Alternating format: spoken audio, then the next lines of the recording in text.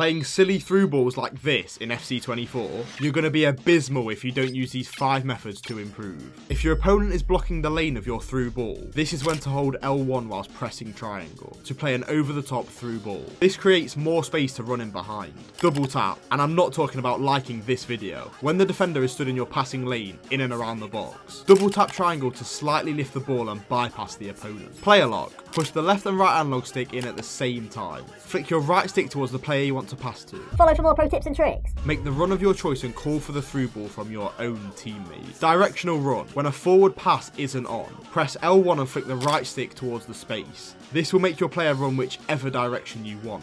You can even send them backwards towards your own goal. Manual pass. Collect the ball with your midfielder. When there's a player slightly in your passing lane, hold R1 and power up triangle for a manual pass. This means the direction is completely manual and you can aim it wherever you like.